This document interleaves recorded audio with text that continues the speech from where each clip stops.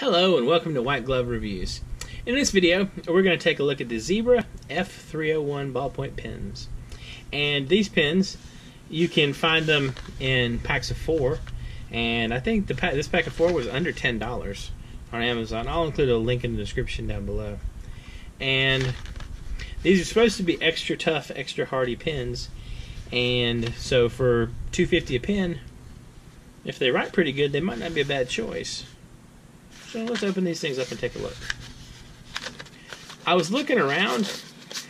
I think the only way you get a green or a red refill is in these pens, but I'm not positive. If I missed somewhere, let me know in a comment if there's somewhere to pick up the green and the red refills besides these specific pens. Alright, let's take a look at these. Alright, so let's see. They feel not too bad. They're not 100% stainless steel. This part's plastic. This part's plastic. They're not uncomfortable to handle though. Alright, so let's try this out. So this is a Zebra.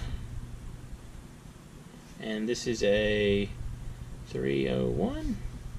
And this one is black. Yeah, it doesn't write too bad. I don't like it as much as the Monteverde refills for the jotters, but it's not bad. Let's try blue. So we got blue and not bad. Red.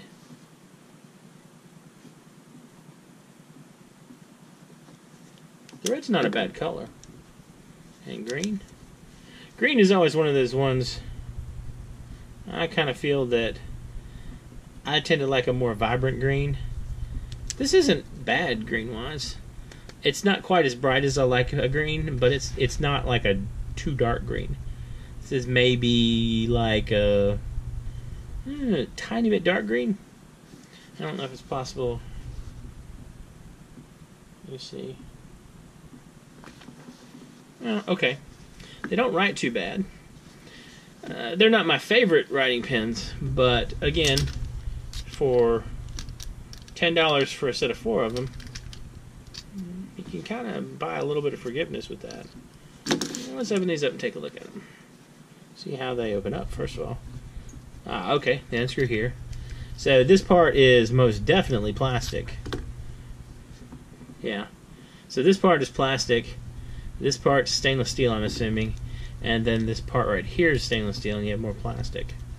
And looks like a not too terribly unusual refill. This is Zebra F 0.7. So, pretty standard Zebra refill, I guess. So, anyway. I kind of think Zebra pens is going to get a strike against them because their stainless steel pens are obviously plastic and obviously plastic. So if they're advertising a stainless steel pen, I would like the entire body to be stainless steel. Anyway, I'll include a link in the description if you want to check these out. If you have had these and you love them or hate them, or if there's anything you'd like to see me talk about, just leave a comment. And if you've enjoyed this video, please like and subscribe. Thank you, and I hope you have an excellent day.